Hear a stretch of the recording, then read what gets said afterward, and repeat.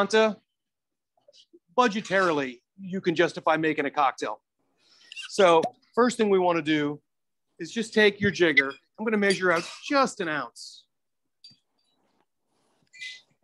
An ounce of what? Ounce of scotch. Oh, I'm not muted. Sorry. Nope. But it was a good question. Yeah. The scotch is the answer. As with so many things, scotch is the answer. So I love scotch. I'm a huge fan. We smell that. We can smell the kind of honey and like orangey citrus notes. And I could talk about this for a while, but instead of that, we have somebody here with us from Glenmorangie. Dan is tuning in from, did you say Idaho or Iowa? I'm in Nebraska, actually. Nebraska. Yes, indeed. So a bit of a jaunt from where you all are. Same corn, wrong state. Right, exactly.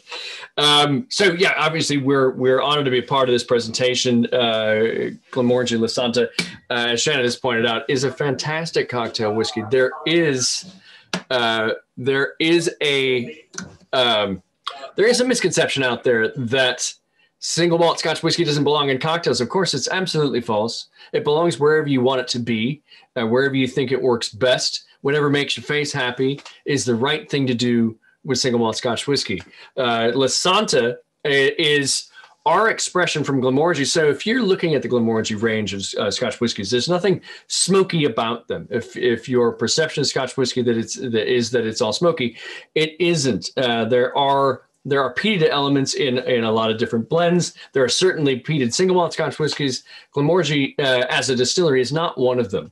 It's one of the things that makes it a bit more malleable in the world of the cocktail. As Shannon mentioned, this you've got on the shelf, you've got about a very high 40s or low 50s price point. So, it's not the cheapest thing in the world, but it's not a debilitating price point in terms of using it in a cocktail. So the liquid that you're using, it is a 12-year-old product. It spent its first 10 years maturing in casks that used to hold bourbon, so we'd call those ex-bourbon oak casks. Then its final 2 years are spent maturing in casks that used to hold either Oloroso or Pedro Jimenez sherry, so Spanish fortified white wine. You can usually tell the influence of sherry on single malt Scotch because it tends to give off a kind of a chewy, nutty, toffeed, dates, cloves, maybe a cigar box kind of a vibe.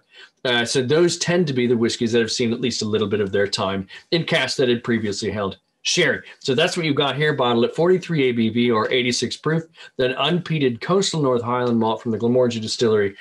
10 years in ex-bourbon oak, 2 years in ex-sherry oak, either the dessert style sherry, PX, or a medium dry, chewy style of sherry called Oloroso.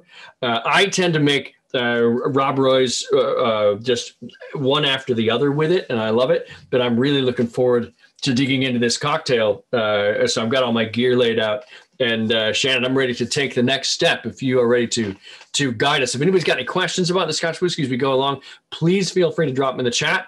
Beyond that, I'm going to chef up some drinks here with some expert guidance, and we'll move forward if we're ready. Oh, definitely. Thank you so much, Dan. And please take him up on any questions in the chat. That'd be great. Once again, I wanted to thank you for your patience. We had some Wi-Fi issues. We tried to do this in our basement, which sounded like a great idea on paper. Apparently, it was not a good idea in practice. So I appreciate your patience. We're going to start right now with just prepping some stuff because we have the little scotch to sip on. So everybody chill out. We're going to get to those cocktails. Maybe just a quick sip. That's what I'm talking about. I really like, especially for cocktails, there's a lot of Scotch whiskeys that finish with sherry. It's a very popular move for obvious reasons. And this is certainly one of them, and I love. Dan, if I could ask you one quick question. It says 10 years and 2 years. Is this a blend of different barrels that all do that same transition? Yeah, so they all would. You would all that liquid would have It's essentially everything that goes into either Lasanta, Quintaruban, or Nectar d'Or starts its life looking a whole lot like Glenmorangie Original. Then at the end of 10 years, it's either sold as original or something else happens to it. In this case, yeah, every drop would have been re-racked either into, and it's about 50-50 to be honest, depending on the batting. About half of it goes into ex-Oloroso cask. The other half goes into ex-Pedro Jimenez cask, that rich, unctuous, sweet style of sherry making. And then they're blended back together after that additional 2 years, cut to 43 ABV and out the door as Lasanta. Outstanding. And that's also worth pointing out. You mentioned that the PX or Pedro Jimenez, really unctuous style of sherry, very raisinated, very syrupy. Oloroso is also a big and rather rich style. So you're not using any Fino, Manzanilla, any of those light salinity kind of ones. Not in this whiskey in particular. We use all of those in different styles of whiskey that we've made in some of our one-off releases here and there, and they're beautiful. But for Lasanta, it's all either Oloroso or PX. And for 18, a bit of 18 is finished in Oloroso. There's some Oloroso use in Signet as well. Nice, nice. Okay, so lime. We're just going to cut the end off right there. And then we're going to cut just one coin off like that. We're going to take from the center out like that and go like that and put that to the side. Okay, so I've used my cut board. It is out of the way. I've made my garnish for drink number 2. And now we're going to start with that first drink, the Don. Dan was really nice to mention my favorite cocktail in the world earlier, which is a Rob Roy. And I believe in the extra great cocktail section of your thing, I probably mentioned a Rob Roy. It is one of my favorite cocktails, period. And Lasanta would be a great Scotch in that cocktail. I wanted to try something different to let you see how versatile a spirit like Scotch can be. So we're going in a whole different direction tonight with the cocktails. So this first one, we're using, let me just go through this a little bit. When we're looking at the list of ingredients and you see 3 dashes of bitters, that's the smallest increment of any of our fluid. Almost all the time when we do this, we're going to start with the smallest and work up. So although it's written to read 2 ounces first, we're going to start at the bottom there with 3 dashes and work up. 2 reasons. The main reason is that the less I use of something, it's probably the least amount of money I have in there. And just in case you're making drinks at home and you have 1 bottle of Lasanta, you don't want to get mostly the way through making your drink, mess it up, and then have wasted, delicious booze. So start with a little bit of ingredients, work your way up. So 3 dashes of Angostura. I cheat and change the bottle of Angostura, but you probably have one that's wrapped in the white paper. Now you saw that was a dash, like hot sauce, not a drop. Drop is a drop. Yes, ma'am. It's the orange one, correct? Angostura orange. No, ma'am. It's Angostura. I see. I think I only have the Angostura orange bitters. Well, I'm not going to tell you that orange and Scotch don't love each other, because they do. Especially this Scotch. If we're smelling it neat, you're going to pick up some kind of like almost orange oil on the nose. So that's going to work. And we know you like to use some other ingredients. We've been down this road before. Okay, so our next ingredient, I'm going to use the tropical tonic. As with all of our syrups, flip them over, turn them over. We make them with real stuff, so some stuff might fall out of suspension. Give it a quick shake. Tropical tonic is like our regular tonic in that it's bittered with cinchona bark, which is the source of quinine, which makes tonic. But this one, some of the water has been replaced with pineapple juice, and some of the spices have been added, more like allspice, cloves, cinnamon, some of those tropical spices that we like. So 1/4 ounce of tropical tonic right in there. So we're gonna hint at how, and we're gonna nail home this point on the next drink, but I'm just gonna allude on this drink to how well pineapple and Scotch go together. And then our fortified aromatized wine, which Cocchi Americano Bianco, that's 1/4 ounce as well.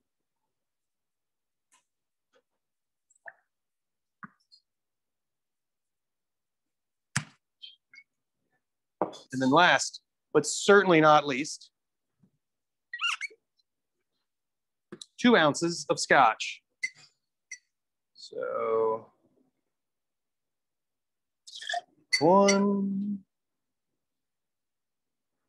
and 2.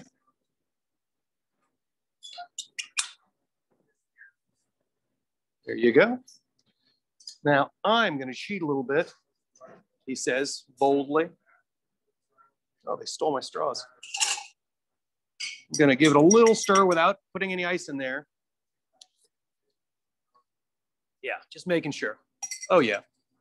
Okay, so the drink with the orange bitters isn't really going to show, it's not going to lean as hard on those tropical spices, but it's going to taste pretty good. So I'm going to take 4 or 5 nice cubes. I'm going to grab my glass, in this case, the coupe, and then I'm going to stir. And when we're stirring, we've talked about this before, but for those tuning in for the first time, what we're doing is we're literally putting the back of the spoon against the inside of the glass and just letting the spoon stir and like spin in your hand. You're not really worried about the ice. As long as the spoon will go, the ice will follow. So I like to spin the glass with my hand. I don't want to hold it because I don't want to warm the glass up, but I also want to feel as the glass is getting colder from the inside out. And once it gets cool, I know it's good. Now you can either use a Hawthorne strainer, which is nice, or just use your spoon. Hold the ice back. Strainer works just fine. If you don't feel comfortable doing this, don't do it. And then it says flamed orange coin. There's the orange. We're going to take a paring knife like this. If you want to cheat and use a peeler, it'll work. But I'm going to do a coin rather than kind of a swath. So what I'm going to do is I'm going to flatten the edge of the orange with my thumb. And then I'm going to take the peeler, the paring knife rather, and just cut like a 50-cent piece of orange out. Keeping in mind, the orange side has the oils. The white side is pith. The orange side is the only thing we want. So we're going to take this and touch it ever so gently around the edge of the glass. Smell. Should already be able to get some of that orange. And then take this guy. What we're going to do is we're going to pinch this coin straight over the top. Not down, but straight over the top from the side through a lighter. So when you flame a coin, you take your lighter, you go boop, boop, boop. That's it. You're just going to heat the oils up a little bit. I'm going to have this lighter right next to my glass and then pinch. Everybody get that?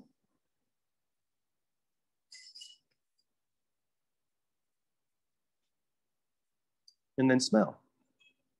Oh, yeah.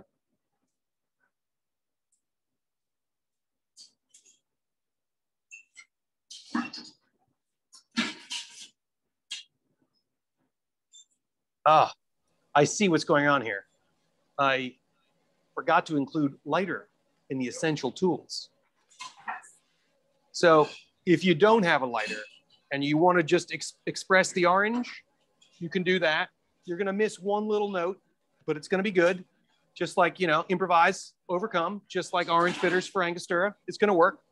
But otherwise, take a second, find that lighter and get to it. Remember, you want the oils to go across, not down. Because if you go down, it's going to take some of the gas from the lighter and push it on top of your drink.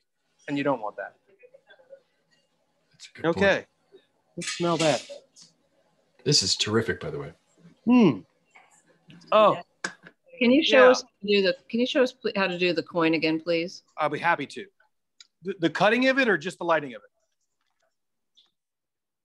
I'll do the whole thing. First, I take a paring knife. Then I take my orange. Then I take my thumb, and then I push it down. So what I'm doing is I'm trying to flatten the fruit right there. So when I cut, I don't get any fruit. You know, I just want the coin. I'll do that again. What are you doing? Just like that. set it aside. And we're just cutting like that. See? Very yummy. We don't want to get much, if What any, do we know fruit. about this? He said it's fortified wine, so now we've got vermouth. This and, okay. Exactly. Well, vermouth is also a fortified wine. Okay, so now there's your coin. I don't want to double my drink, but let's pretend this is the edge of the drink, right? I just took my coin, I just touched it to the edge here and here. I took my lighter and just ran it through the flame like twice, not a lot. And then I'm gonna, when I snap this, when I just push it together, it's gonna send the oil across the top of the glass. And then some of it'll fall down on top of the glass. So I'm just gonna send that oil through the lighter. So when it falls down on the glass, you got burnt oil. And this, for those who you like wine, I like to think of it like wine. They say a good wine, and in this case, a good cocktail, should deliver on the palate what it promised on the nose. So one way to get, now we know this isn't smoky, but one way to get a little more of that smoke flavor that you're getting from charred oak barrels, this did sit in a whiskey barrel, which is a charred oak barrel for 10 years, is to put a little bit on the nose. So it kind of gives you like, oh, and then you put it in your mouth, you're like, oh yeah, there it is. Did you drop the orange in the cocktail? I did. Okay. I did, but I did it. I mean, it's aesthetic at this point. You don't have to, but if you do, try to slide it in so the orange is facing up, because who wants to see pith, really?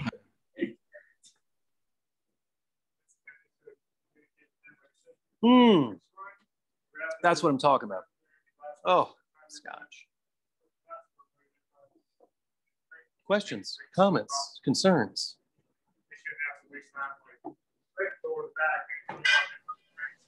There's a richness there that plays really nicely off of the chewy, toffeed elements of Lasanta. And yet, the thing about Glenmorangie is there is a citrus underpinning, particularly with Lasanta. There's an orange thing happening just organically there. So you've taken that the somewhat chewy richness and the orange oil elements of Lasanta, and married them to this cocktail base. It's absolutely beautiful. Well done. Thank you. Glad you like it. Glad you like it. I cheated. I drank a bunch of them. Oh yeah. Okay. Any questions from the amassed assembly?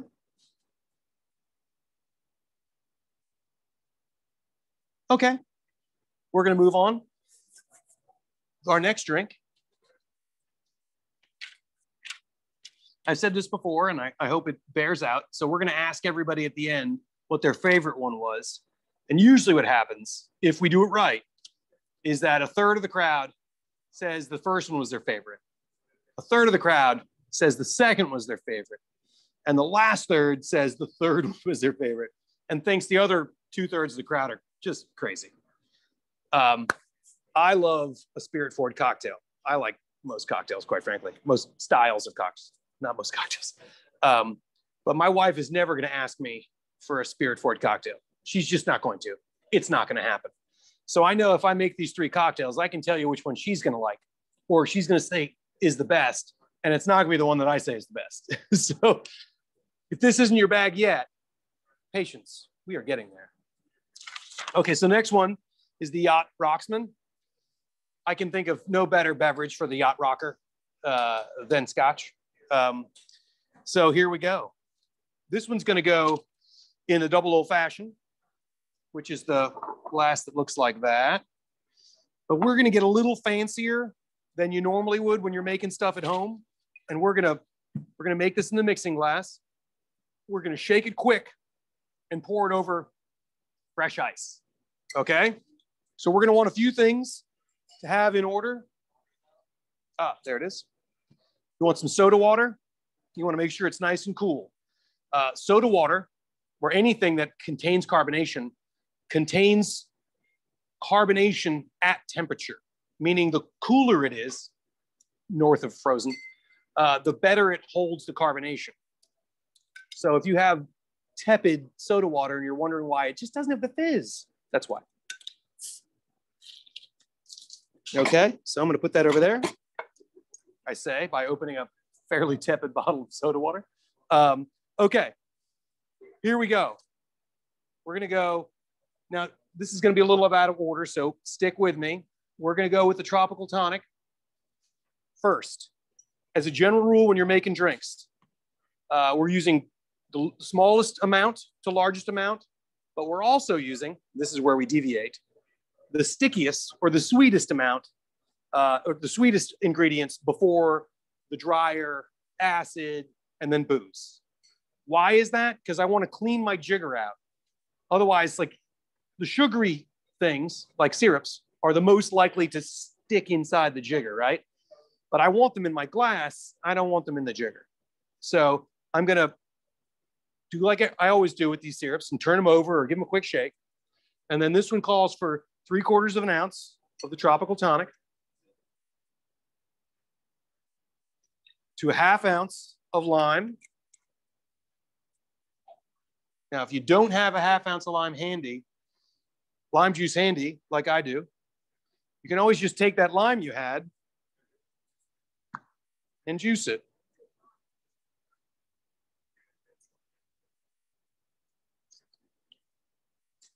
Normally I have my handy dandy juicer here. I know I'm showing them. Peanut gallery. Okay, so this is good because I can juice right to an ounce, or 1/2 ounce rather. See where the line is on my jigger, and I juiced just a hair north of that. And I say a hair north of it because I'm gonna use my fine mesh strainer and just strain the pulp out.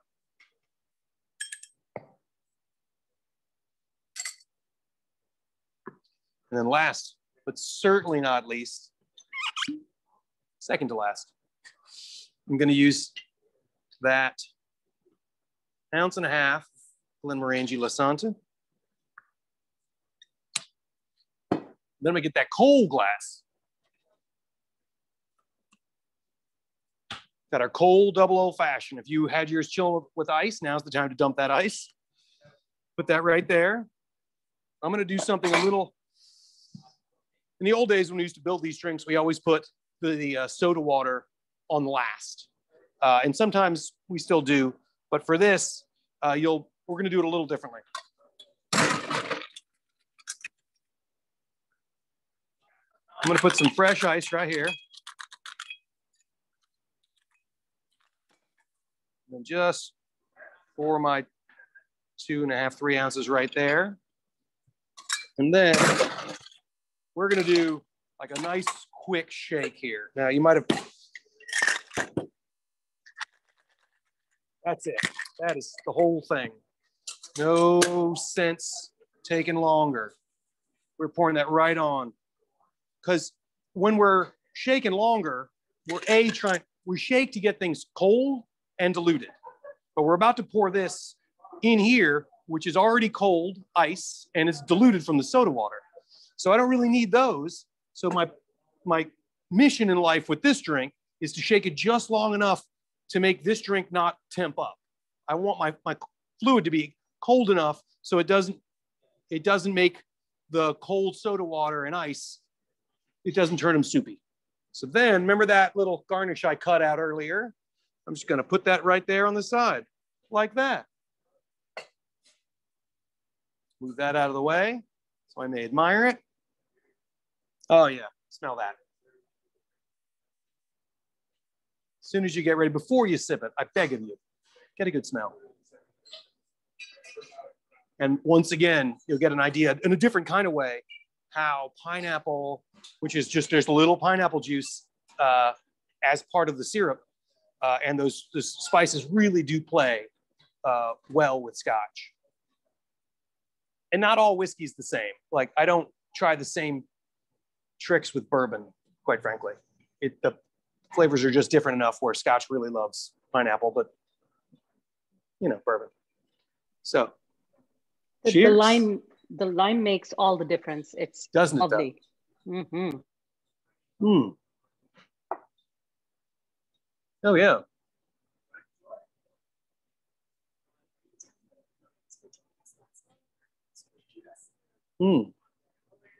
Yeah, I agree with you. That lime. And this is a refreshing, you can imagine, it's supposed to be 76 degrees today. What a great one. What a great thing.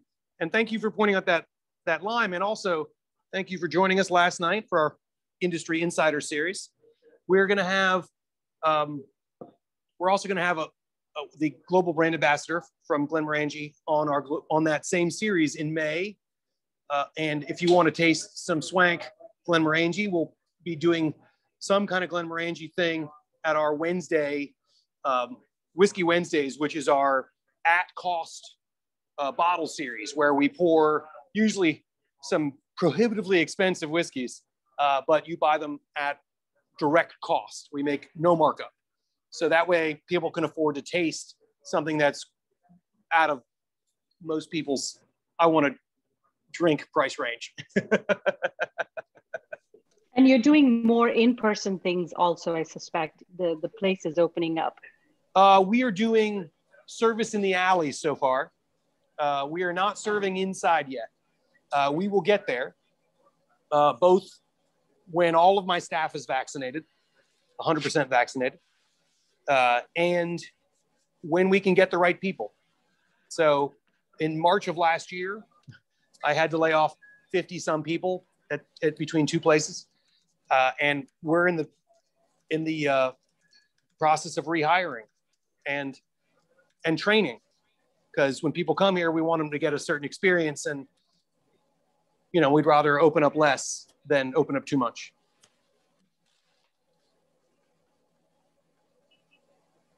How does everybody like this one? A completely different experience.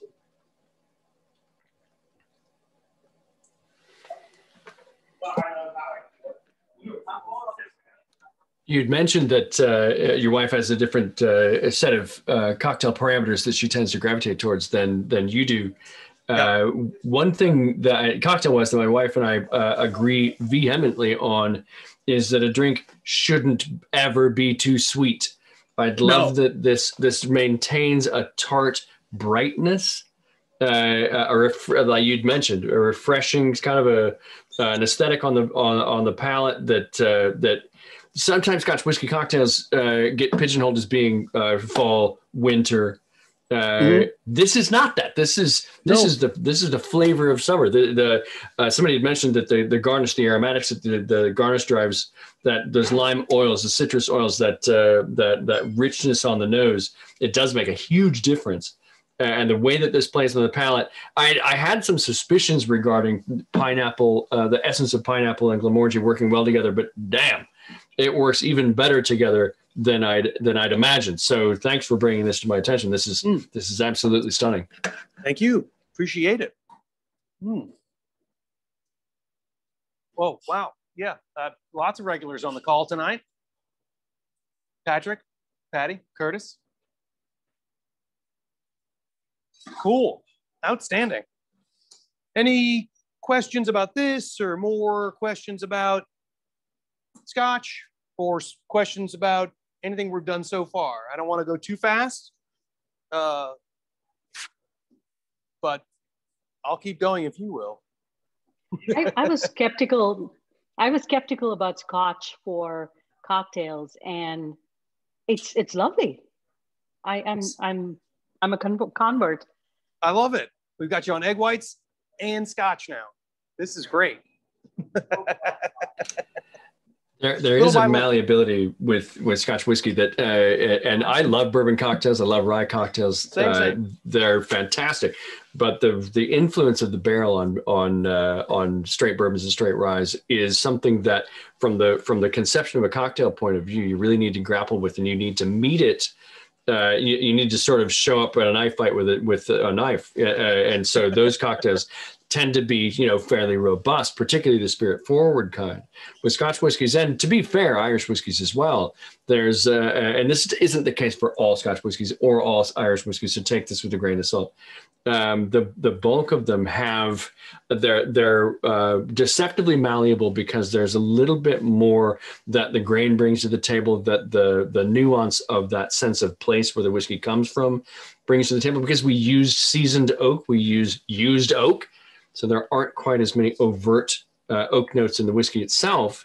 So you can, but there is plenty of depth from the grain, from the style of distillation, from the maturation environment, so on and so forth, that you can play off of, pick notes and accentuate them, pick notes and create interesting contrast with, and you end up with a cocktail that has depth and subtlety at the same time. That in some ways, bourbons and ryes struggle to achieve that same kind of depth and subtlety simultaneously. Yeah, I couldn't agree more. And Scotch tends to, because you said not all Scotch whiskeys, I'm going to just riff on that for a second. Something else in the, not with Glenmorangie, but something else in the same umbrella, one of your sister brands, Ardbeg, clearly not the same animal. An Isla, big, peaty, briny, I love it. Yeah, exactly. But very different. And we love doing cocktails with Ardbeg as well, but we clearly do very different cocktails with Ardbeg. Let me just have a sip of this to remind myself. Excellent. Excellent.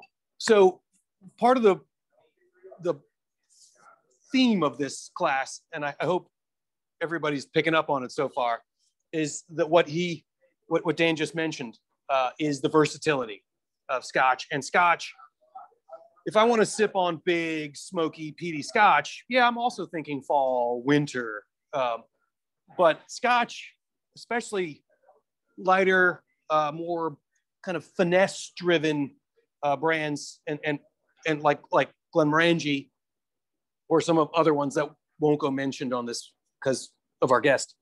Thank you. That's nice. But there are some others.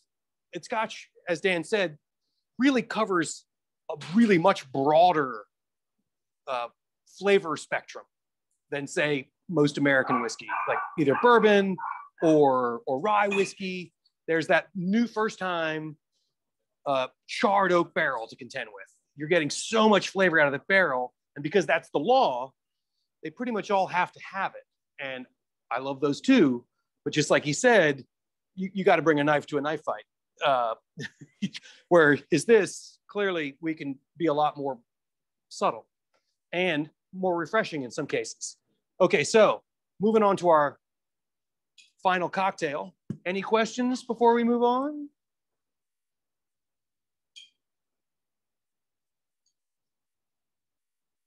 Looks like we got one. Nope, no questions. Okay, seasoned drinkers here. They're like, yeah, I don't have questions for you. This is great.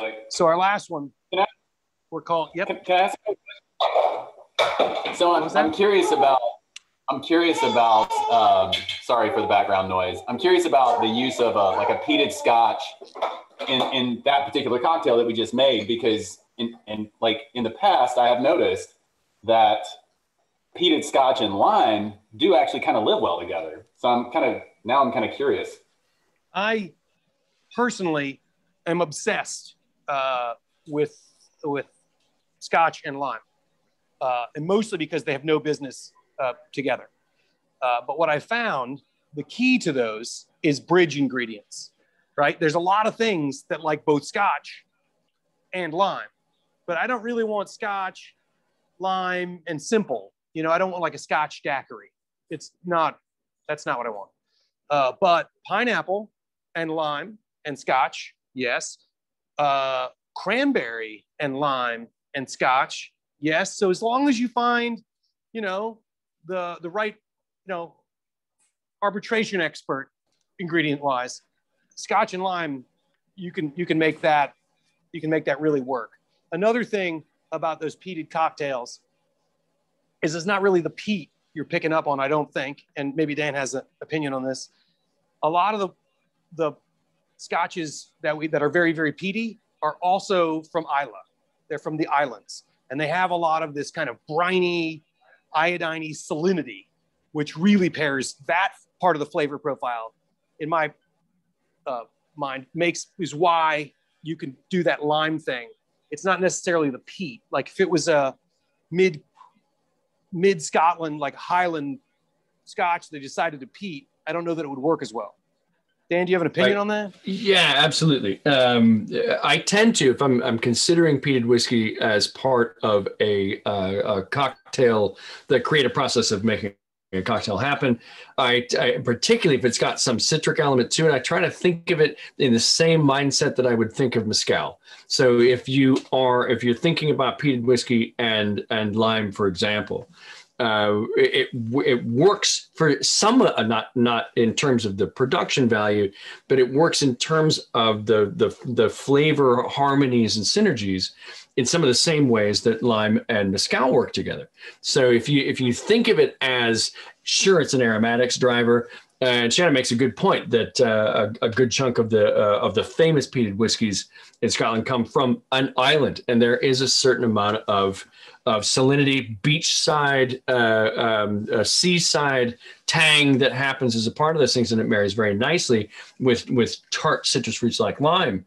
There's a synergy there that doesn't necessarily get tapped into all that often. We usually, if we're seeing peated whiskeys like Ardbeg included in cocktails, sometimes it's just as an atomizer, as an aromatic driver on the top of a cocktail. But you find that you can dig in, particularly with whiskeys like Ardbeg 10 or particularly Wee Beastie, the 5-year-old Ardbeg, and do really creative stuff with it along these lines that I think you'll find ends up being really just intrinsically fascinating in the same way that mezcal cocktails can do some things on the palate that almost no other spirits category can achieve. I was really happy with Wee Beastie, and I think it took me, I didn't want to rush to judgment the first half of the bottle to really make up my mind. You don't rush into it, exactly. I was really happy with, this is a really affordable expression with that much peat on it. And as somebody who likes drinking, that's helpful. But as somebody who likes making drinks for the populace, it's really nice to have something like that in our toolkit that's $40 rather than $100. Exactly. So we can bring that note in, especially in ways like you just mentioned. When people make a penicillin or a lot of cocktails, they'll just waft some Islay over the top to really just tickle the nose, and they're not really digging in. But I'm with you. I think, especially for folks that already enjoy smoky Scotch cocktails, I mean, if you're willing to part with your big smoky whiskey, it'll work really well in those cocktails that ask for just a little misted on top. I also really love big peaty scotches in that Rob Roy example we were talking about earlier. It's a very different, this is really nice. And Ardbeg is really, really delicious. Also in a Rob Roy, very different cocktail. Okay. Right. Moving. Good point. Yeah, thank you for making that point. And I was just going to make the very brief point that when we look at cost per ounce for things like this, what you've built there is a tasting room, an opportunity for the public to come in and try things they've never tried before.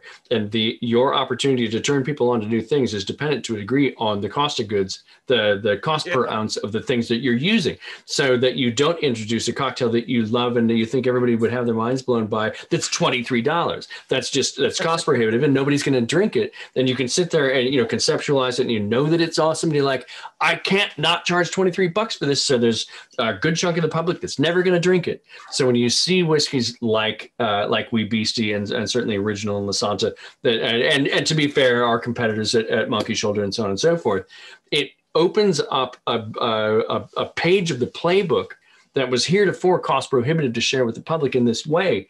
So what you've built there in terms of a house of experimentation and opening the mind up to new opportunities and new avenues, this, you know, we're always happy to be a part of that, but we understand that it has to make sense fiscally. And so that's, you know, like We Beastie and stuff like that. That's exactly what we're trying to go for. And in the hands of guys like you, where you look at that and you're like, there's so much, this is a massive playground that I can introduce to more people because of its price point. That's the whole idea. Outstanding. Outstanding. And we're happy to have the tools. Okay, we're going to move on to that last cocktail. We're going to call this one Veil of Tranquility. I don't know where I came up with that name, Dan. But we're going to start on this cocktail. We're going to start where the line that says 3 dashes of Angostura, not the line that says 3 drops of Angostura. Okay. So for those who've done these before, this is an egg white cocktail. You know where we're going with this. So we're going to start with the 3 dashes.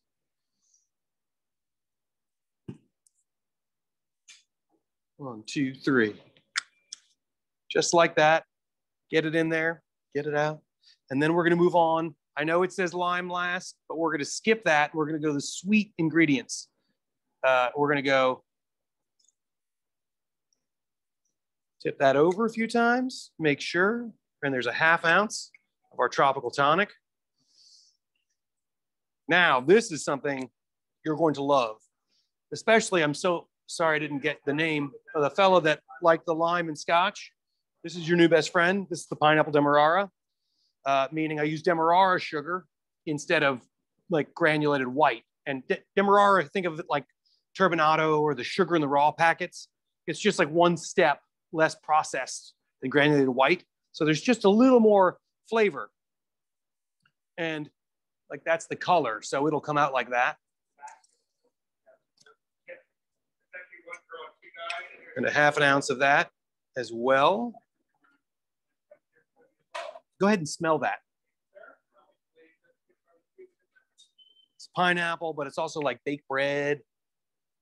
So we're like doubling down on our pineapple. Okay, and then a 1/2 ounce of our Cocchi Americano Bianco. And then the kitchen sink.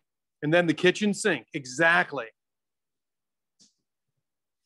You've done this before.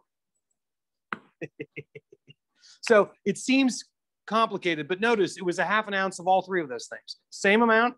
Once you find that spot on your jigger, it's just, you know, rote memory, muscle memory at this point, especially for you.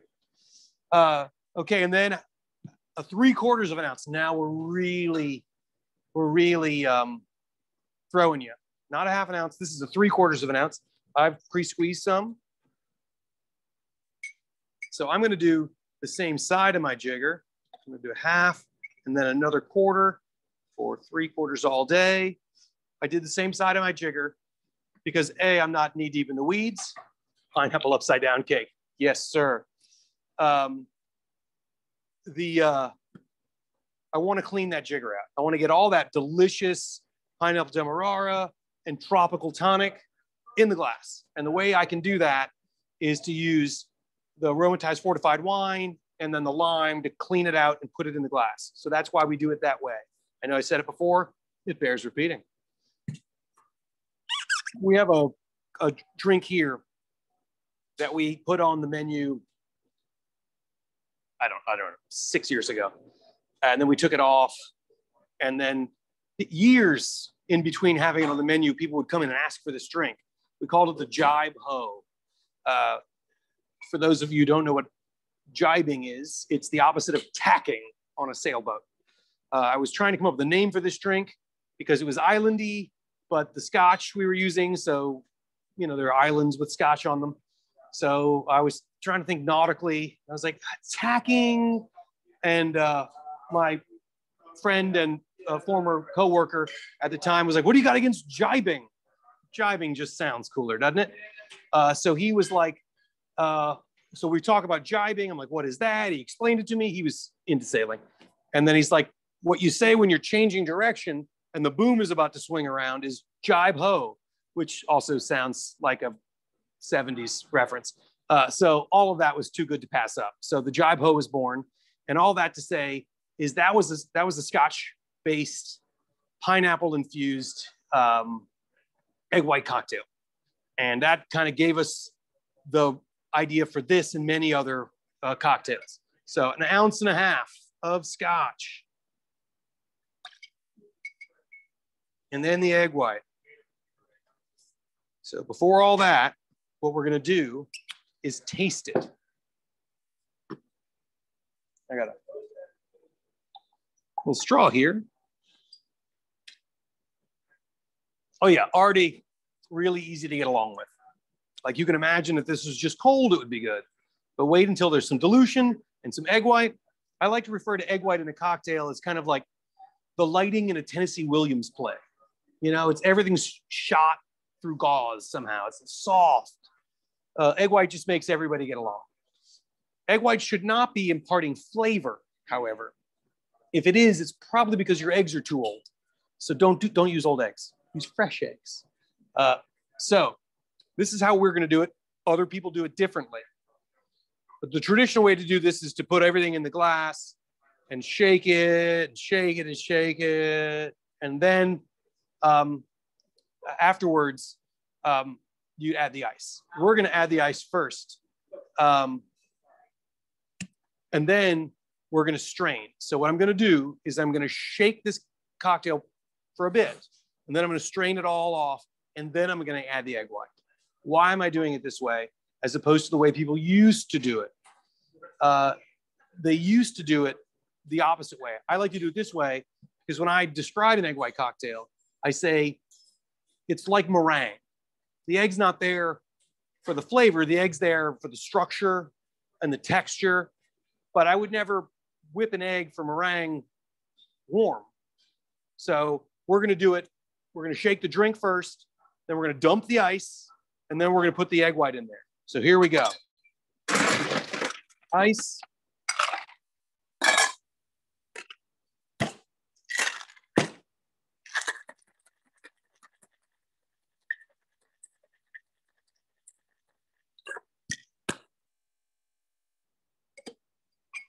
And then I'm going to take the drink through a strainer.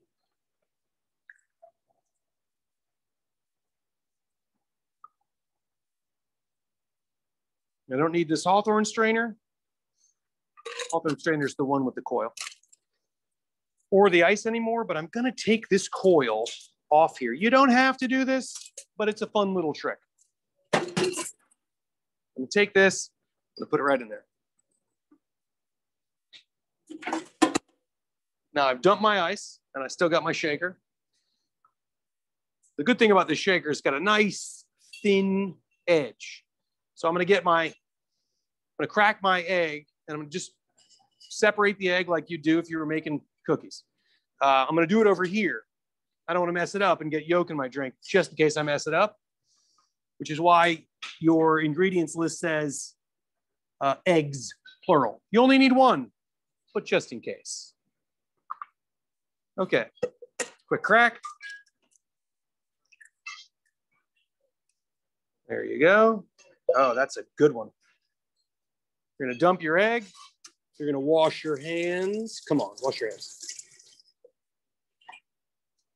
Okay, now my coil's here. This coil's literally gonna act like a whisk. But before I start shaking, I'm gonna give myself a target. My nice cold glass. So if you have ice hanging out in yours, dump it. Put it right there. Take your drink, pour it in. Pop. If you're nervous about this, like getting egg white all over yourself, wrap a dish towel around it. Now, we're not going for force or speed. Nice, long, up and down. I could give you a number, but there is no number to give you of shakes. So we're like shaking to feel the fluff. Oh, I see some good shaking. This is some good shaking. Shannon, have you added the egg yet? Sorry, I was distracted. Yes, I did. Okay, thank you. I wouldn't be Sorry, taking second time without it. triple confirm. The egg white goes with the cocktail? Egg white is in the cocktail. The yolk does not. Okay. The whole purpose is the egg white is in the cocktail. And then taking that out. And then I'm going to take my fine mesh strainer, just in case I got any, what do you call it? Any shell in there. Also, it has the habit of making the bubbles a little smaller. And then if it's a little short and you have room, just give it a couple of taps. And that's it. Easy peasy. Okay, so we're gonna smell it real quick. Okay, that's nice. Now the last ingredient is 3 drops of Angostura. Now we dashed earlier like that. That's not what we're doing now. We're dropping now. So we're just gonna take it nice and easy. There's the drop, drop, drop. If you're feeling really spunky, go ahead and splurge on 4 drops. I'm gonna take this and just run that through like that. So you can see, I think she's gonna give you a good view. Like that. Okay, now, hopefully you smelled it first before you did the 3 drops, and then smell it again with the drops. Can you smell the difference?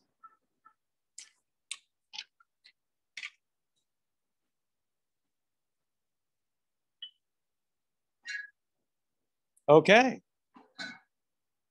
How are we getting there? We getting there? We got, anybody got theirs done yet?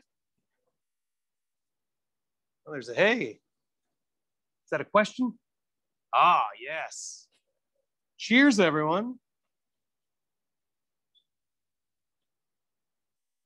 Oh, that's what I'm Got talking so about. much depth. Yeah.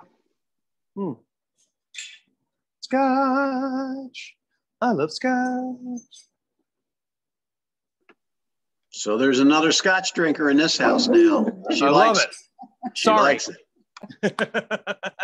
You're welcome. I'm sorry. Ditto in Tennessee. Yeah. Shannon, can you give any tips on breaking the seal? Can I give any tips on what? Breaking the seal sorry. with the shaker. Yeah, okay, sorry. So it's like this, right? Seal it. Because of the thermal change, the vacuum gets good. Thing to remember is that you only care about the very last millimeter. You don't care about hitting it here. You want to hit it right at the very last, because all you have to do is change this perfect circle for a millisecond. Once you change the very top of it, like it'll come right out. But you don't want to hit it here. That's not gonna do anything.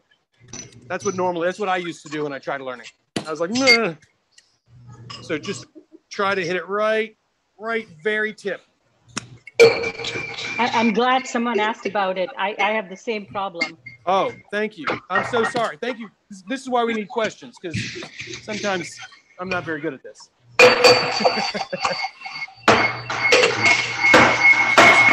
Oh, there's some banging. I have a question about please. So yours is so beautiful with the egg white kind of, or like that foam at the top. So I did mine with egg white and he did his without egg white, but okay. Is the foam usually because of how long you shake it, or like proper shaking, or? Yes. So the reason you shake it with ice first and then without ice is because it takes longer to shake for the foam than it does for the cold. So I shake it with ice and I get rid of the ice once it's good and cold. And then I have a longer time. If I put it all together, ice and egg white at the same time, by the time I get it frothy enough, it's going to be soup. Does that make sense? It totally does. I was just realizing, I was like, I definitely only shook it once. So I don't remember what it was with or without ice, but yeah, it's okay. Now we got something to aspire to. Okay. Yeah, that's, we live and we learn. So tell me, sir, non-egg white drinker. Oh, yeah. What was the impetus? The idea of egg white in your cocktail didn't sit well with you? Yeah, I've never really loved it. So you've had it before though? Yeah. Definitely. Not your bag.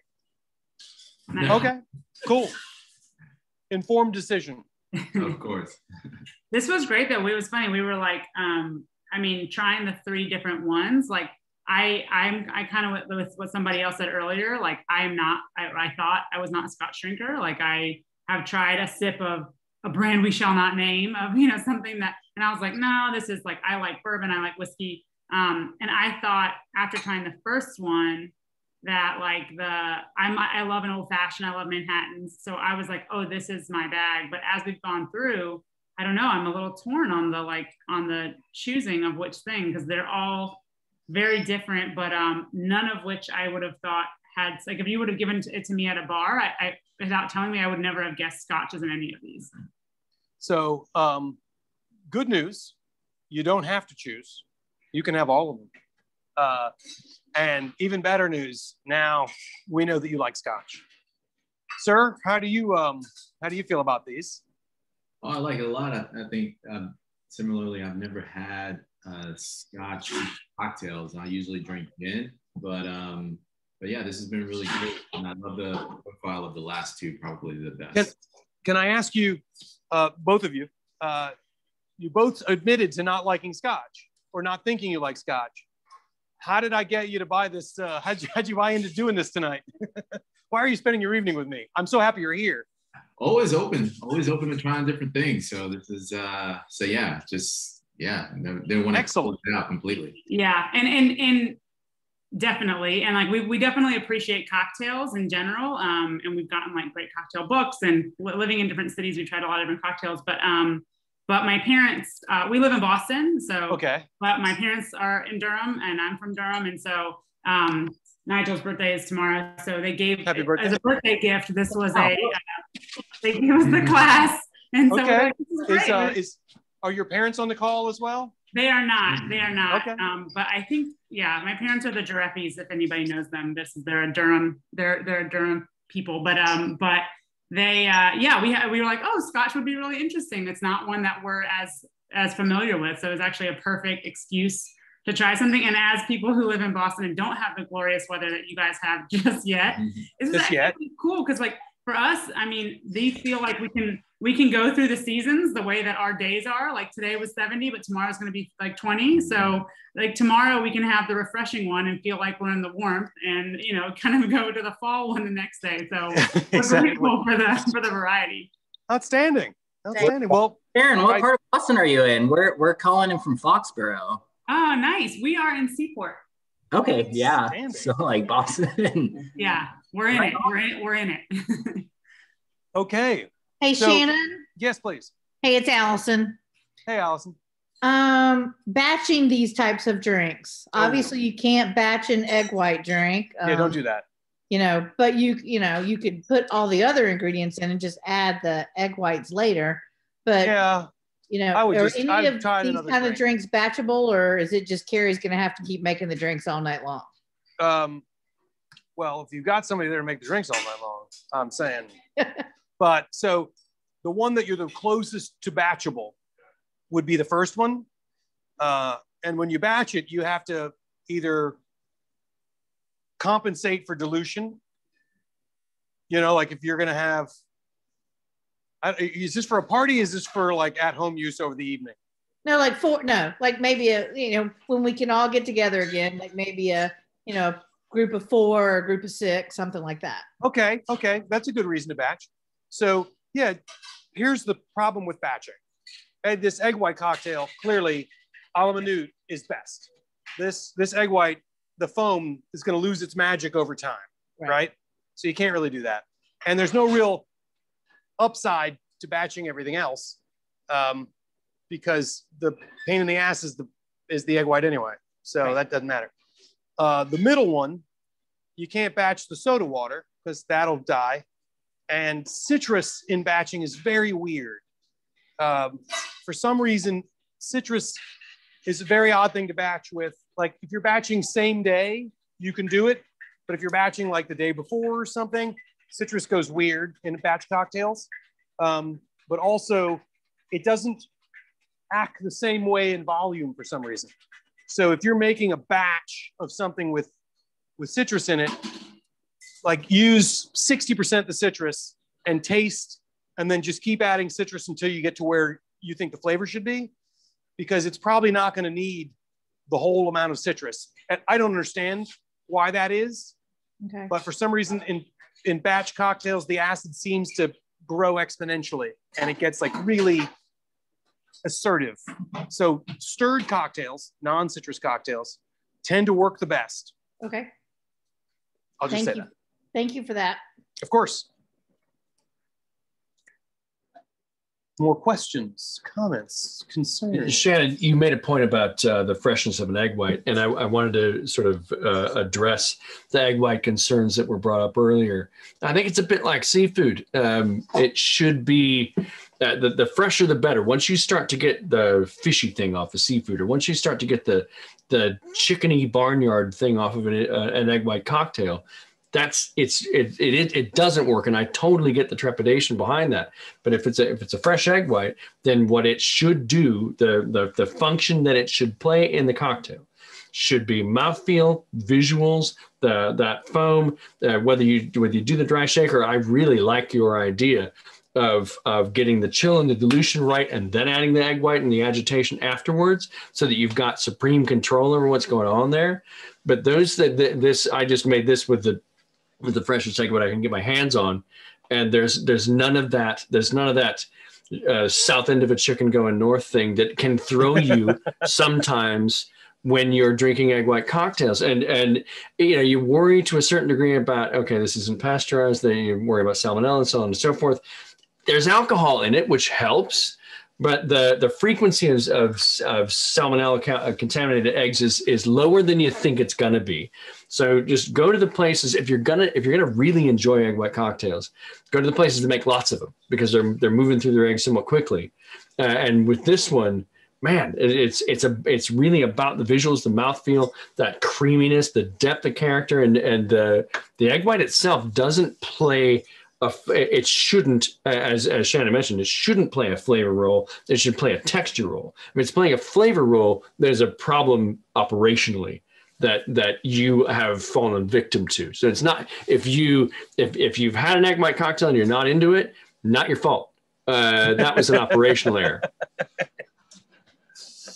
I wasn't going to throw whoever his bartender was at Drink or wherever in Boston he's getting his cocktails under the bus, right. But what he said. Outstanding. Any questions, comments, concerns? I'm so happy that we've got some Scotch,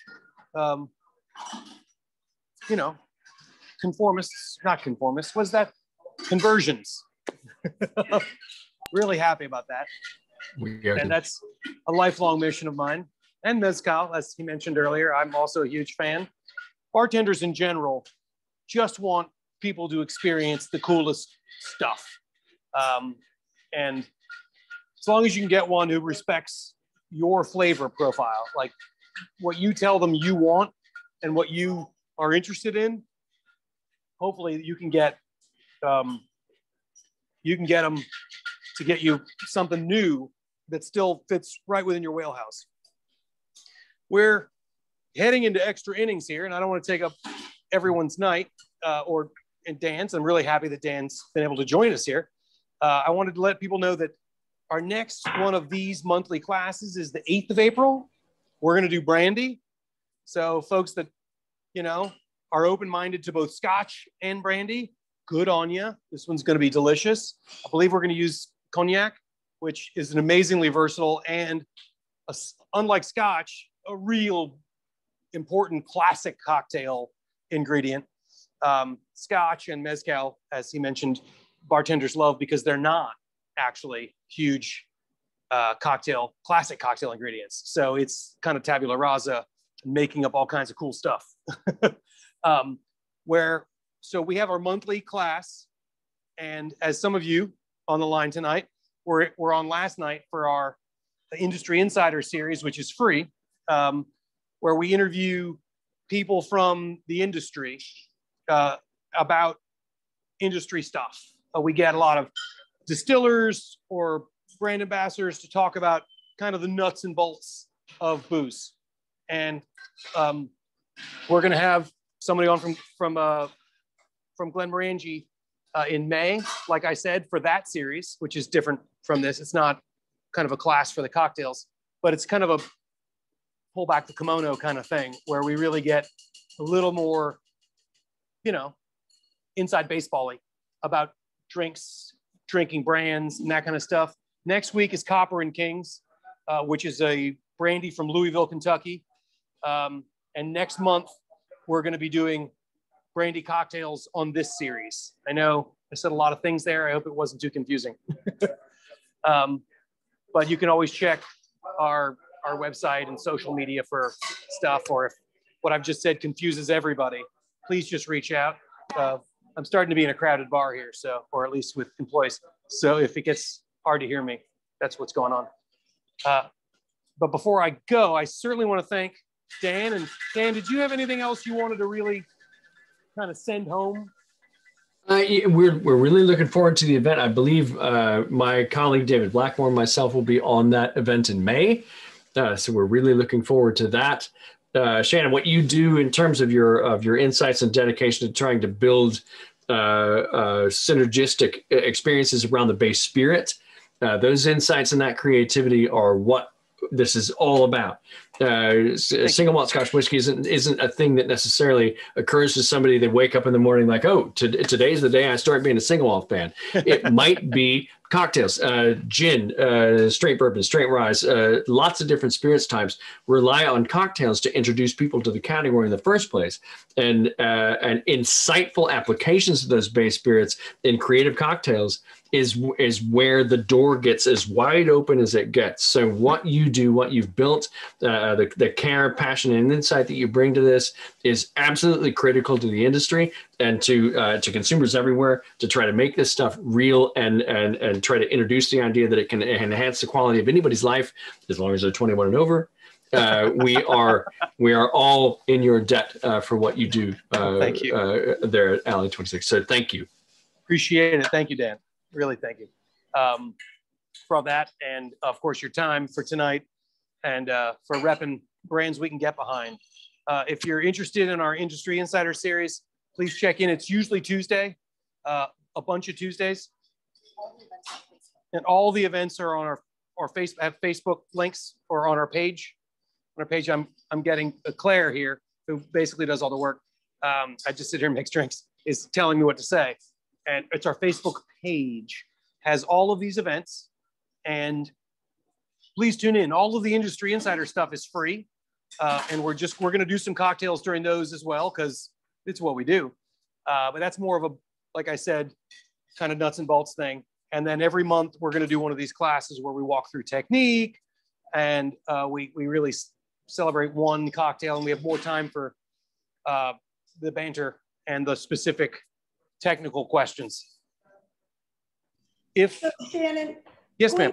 Are you going to keep doing these going forward, or once the restaurant reopens, will this not happen anymore? We're going to keep doing it. It's amazing. We do this privately as well. Thank you, Patrick. We do this privately as well for groups. And we thought it was going to start slowing down right about now.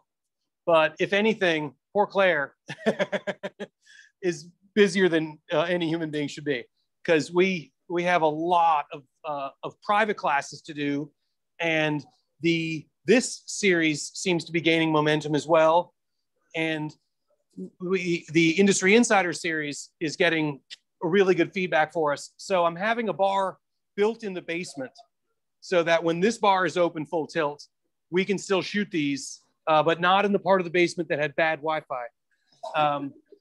So we're going to continue to be able to do this going forward. And hopefully folks from Massachusetts can still, tune in, and we can still say hi. And maybe we can convert you to something else. We're down. Keep it up. Outstanding. Thank you. Okay. Well, then I'm going to peel off. If we're good, I'm going to leave the chat open.